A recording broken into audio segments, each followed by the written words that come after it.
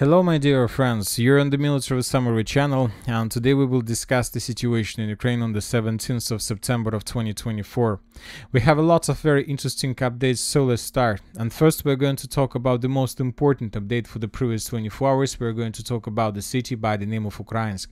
The Russian sources published the video how they managed to establish complete control over this territory. The video was published today on the 17th of September of 2024, and in this video we can see the landfill, we can see the city of Ukrainsk itself, and the most important, we can see the Russian soldiers that were moving between the streets, and the most important, we can see the video how the Russians were raising the Russian flag on the biggest building in the area on the territory of the coal mine of Ukrainsk. This is the moment, this is exactly the moment where the Russians were waiting for a very long period of time. In this video we can see two Russian soldiers that raised their flag, the flag of 114th Motorized Brigade of the Armed Forces of Russian Federation, on the highest building of the city of Ukrainsk.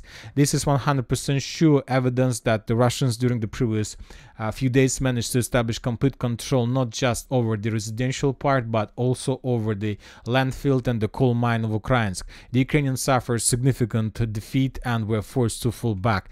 Now the Russians are able to move further. Now the Russians are able to attack in direction of Tsukurne and in direction of Girnik.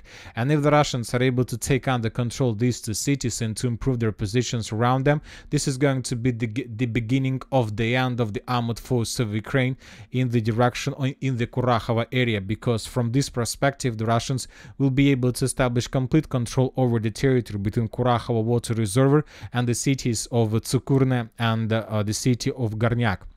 And the Ukrainians most likely would be forced to fall back very fast in the western direction, probably until the city of Andriivka. And the next defense belt is going to be exactly along the line between Andriivka and the city of Pokrovsk.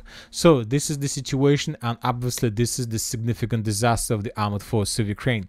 Now let's move a little bit back and let's discuss the situation in the vicinity of Konstantinovka. The Ukrainian sources published the video how they were FPV droning the Russians along the road between the village of Pobeda and the Konstantinovka itself. In this video we can see FPV drone attack on the Russian demining tank that was moving from the north in the southern direction, and this video confirms Russian control over the territory. We haven't managed to adjust the map because the update let's say appeared right before we start making the video, but before the next video we will adjust the map in Russian favor and we will color this territory, everything along TO425 under control of Russian Federation. Now let's discuss the situation in the vicinity of Ugledar. We haven't received anything that can confirm additional progress of the armed forces of Russian Federation. We have just one video of how the Russians were FPV droning the Ukrainian evacuation staff behind the coal mine of South Donbass number 1. In this video we can see how the Russians discovered the movement and the positions of the armed forces of Ukraine, and then the Russians began bombing this territory. This video confirms that at least this part of these territories under complete Ukrainian control. Now let's return back and let's talk about the original Pokrovsk direction. According to information we have, the Russians managed to establish complete control over the coal mine of the Novogrodovka III. So this territory was captured by the Russians according to pro-Ukrainian sources. During the previous 24 hours, the Ukrainians conducted a number of counterattacks with the purpose to slow down the Russians, but most of those attacks were repelled and the Ukrainians haven't managed even to enter the territory of clashes. For example, in this video, in the northern part of Novogrodovka, the Russians discovered the positions of the armed forces of Ukraine and destroyed them as a result of FPV drone attack. A little bit further in the western direction we can see another Ukrainian vehicle that was heading towards the city of Novogrodovka but was destroyed as a result of FPV drone attack. We have changes on the ground in the village of Grodovka. First, during the previous 24 hours and somewhere in the morning of the 17th of September, the pro-Ukrainian sources Deep State adjusted their maps in Russian favor and added additional territory under complete Russian control in the central part of Grodovka. But later, the Russian sources published additional video, and in this video we can see the movements of the Russian stormtroopers in the most western part of the village, which confirms additional Russian control, and this is is 100% sure confirmation of the Russian presence exactly in this part of the village. According to this map and according to this video, the Russians were moving something like this, and based on this video we have adjusted the map in Russian favor. Now let's move further and let's talk about the city, about Arkhangelsk, about this direction. During the previous 24 hours, the Russians published the video how they were attacking the Ukrainian positions to the north of Arkhangelsk. In this video we can see how the Russians first were clearing the Ukrainian trenches and the fortifications with FPV drones. As you can see, the Russians still hasn't started using the flamethrower drones. They still use the drones with explosive. And later two Russian soldiers came to the same area and suggested the Ukrainians in these trenches to surrender, and he accepted this proposal.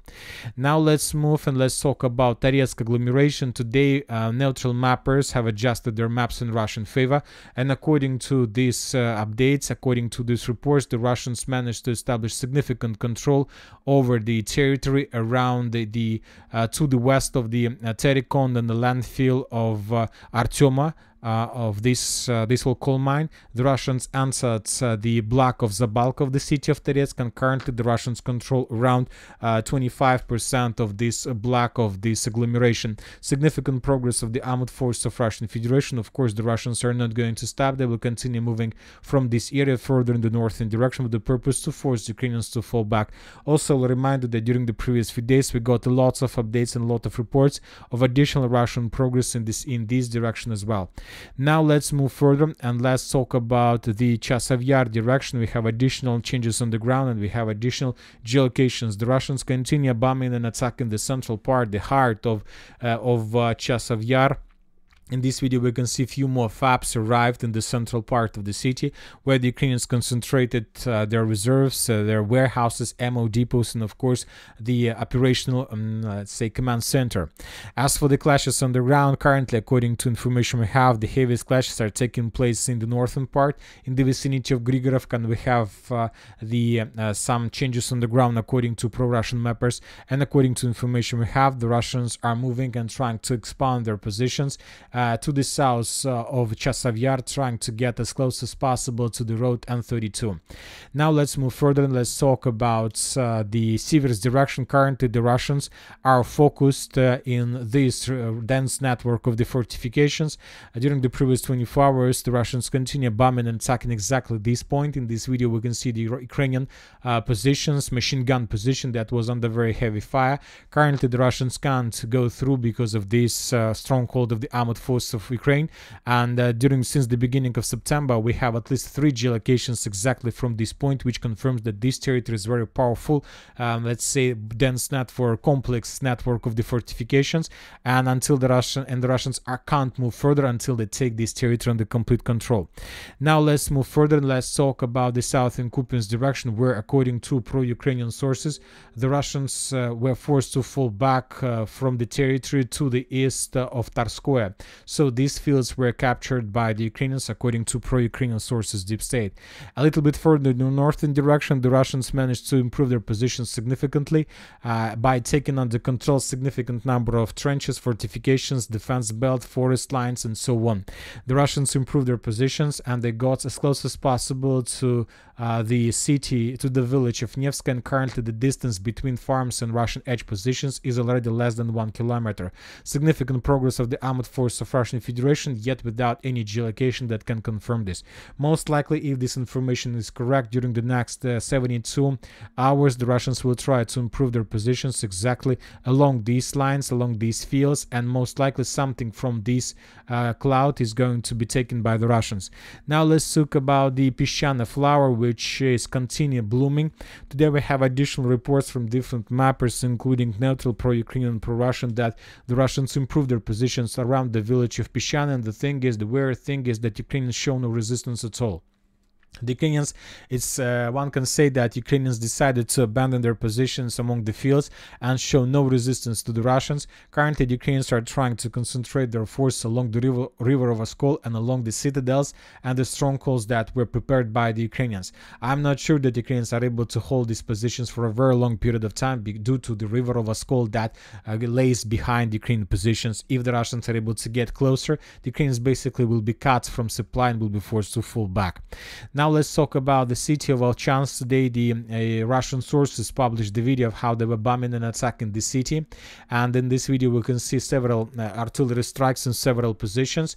Most of the positions of Russian artillery strikes were geolocated, and we have added them on map. And according to this video and according to the geolocations we managed to collect, the Russians most likely were forced to fall back from the aggregate plant, which was recaptured by the Ukrainians. If you remember, this territory was either in contested area or under complete Russian control. Now we see that most likely the Russians were forced to fall back during the difficult situation in the Kursk direction. Most likely the Russians redeployed significant number of forces exactly in that area, and that allowed the Ukrainians to conduct several successful counterattacks, which allowed them to restore control over this territory. Now let's talk about the Kursk direction, where the Russians continue their own counteroffensive, where the Ukrainians continue their own offensive. There are very heavy clashes all of the line of combat contact, and we start receiving very interesting videos. If you have access to map, you might take a look at this icon. We will not watch the video due to let's say not very pleasant let's say scenes and so on, but if you have access, you can open this video and you will see the Russians staying everywhere in the Sudzha direction along different signs of different settlements. And according to this video, the Russians during the previous few days managed to improve their position significantly and basically take under control everything that located inside of this red line. Currently we're trying to make something like investigation to understand whether the video is real and the episodes from this video is real, and if the episodes are real, then we will adjust the map in Russian favor, obviously. Once again, if the video we've just discussed is correct and real, then the Ukrainians were completely defeated in the northern and in the western part of the Sudzha salient, and most likely during the next few days they will begin significant uncontrolled withdrawing their positions without waiting or without receiving any orders from the Ukrainian commanders. Now let's move further. The Russians continue bombing and attacking and intensifying the pressure on Ukrainian positions in the northern flank. We have a lot of videos of how the Russians were hunting and attacking the Ukrainian convoys. For example, in this video we can see the Ukrainian convoy that Ukrainians collected with the purpose probably to withdraw their positions, but the Russians didn't allow the Ukrainians to do this, and basically the convoy was destroyed as a result of FPV drone attacks. To the south of Volgovka, the Ukrainians continue concentration of forces with the purpose to move further also in the southern direction, but the Russians are not allowing to do this Ukrainians and they're attacking and bombing them. Furthermore, to the south of Kremennoy we have Ukrainian vehicles that were heading to the south in direction of to the evacuation zone most likely, but this vehicle were also trapped, ambushed and destroyed by the Russian FPV drone attacks. So the critical situation is something like a panic is currently taking place exactly in this part of the Sudzha area. As for the city itself, the Russians continue bombing and attacking the Ukrainian forces on the territory of the city, and this video we can see the warehouses and ammo depots in the western part of Sudzha that were attacked by the Russians, probably with Iskanders or with FABs, and as a result of attacks we can see very heavy explosion, probably the secondary detonation. So the Russians are preparing the city also for very heavy clashes, but once again I believe that the city of Sudzha would be reduced to ruins. The same story we will see in Sudzha as we used to see in Vovchansk, because either the Ukrainians are encircled or they're able to cut their supply lines. Zelensky will try to make everything he can, but to hold this territory as long as possible until he will clarify and he will get approval or authorization from the Western countries, including from Joe Biden, according to his peace plan. Obviously, his peace plan is something very weird and something very difficult to understand, but Zelensky still believes that Ukraine can retake everything until the borders of 1991. So let's see what kind of plan Zelensky prepared. Obviously, this plan includes the use of long-range missiles. I'll remind you that yet the Western countries, I'm talking about the United States of America, United Kingdom, haven't authorized Ukraine to use long-range missiles deep inside of the territory of Russian Federation. And furthermore, I'll remind you that recently the Houthi began using their own hypersonic missiles to attack the territory of Israel, which most likely the Houthi were authorized by Russian Federation to use this type of weapon, because this is the only country country who would provide this small Middle East country with this weapon. So most likely that was something like a signal to the Western countries for don't make another escalation in Ukraine, and let's start everything to close. Now let's talk about Glushkovo area, where the Ukrainians continue their attempts to break through the Russian defense belt. Currently, the Ukrainians managed to establish control just over some small territories along the border, and telling the truth, we've seen this configuration of the line of combat contact 3 days ago, and now we see the same situation. As you can see, the Ukrainians haven't managed to improve their positions. They continue sending additional forces, and everything that enters the Glushkovo region is being destroyed by the Russians as a result of artillery strikes and FPV drone attacks. And so this is another disaster, but most likely this is not something like the primary target of the Ukrainians. Most likely the Ukrainians launched this offensive just to distract Russian attention. As I understand, and according to information we are receiving, most likely the main activities are going to take place exactly in the Bryansk direction, because there are a lot of forests and so on. And I'll remind you that exactly this territory, the Russians announced the evacuation from their side, and the Ukrainians announced the evacuation from their side. Furthermore, we have a lot of artillery strikes and certain activization, intensifying of activity of the armored forces of Ukraine and the Russian Federation along this border. In this video, we can see another sabotage and reconnaissance group of the armored forces of Ukraine that was ambushed by the Russian artillery forces. The Russians began bombing and attacking them. I'll remind you that almost the same picture we saw before the beginning of the Ukrainian Kursk offensive. We saw a lot of sabotage groups crossing the border, and then we saw what we saw. So the Ukrainians also are planning to improve their activities in this direction. And now let's move to Zaporozhye area, and once again, according to information we have, the Ukrainians, or either the Ukrainians or the Russians, are preparing something in this territory. We have additional videos with FPV drones attacks from the Russian side on Ukrainian positions, which confirms two things. The Russians concentrated FPV drone operators with attack drones. This is the first thing, but on the other side, we understand that the Ukrainians also brought additional vehicles and armored vehicles to the line of combat contact, and that the Ukrainians are also ready to begin something big. So currently we don't know for sure what is going to happen, but maybe the Zaporozhye direction is also a part of Zelensky victory plan, and Zelensky wants to take under control the city of Energodar with Zaporozhye power plant, and maybe then to blackmail the Russians and to force them to sit to the negotiation table. And that's it for today. Military Summary channel reminds we condemn any violence in the world. Thank you for watching. Subscribe to my channel, put your likes to my Patreon, and have a good day. Bye bye.